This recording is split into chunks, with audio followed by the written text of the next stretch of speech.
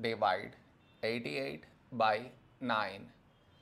To do this division, we should frame it in this way. 88 here, 9 here.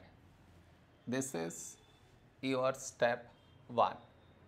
Next, here we have 8, here 9. 8 smaller than 9. So we should take two numbers, 88.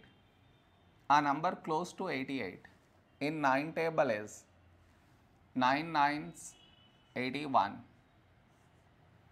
Now we should subtract, we get 7. After this, no more numbers to bring it down. So what we do is, we put dot, take 0.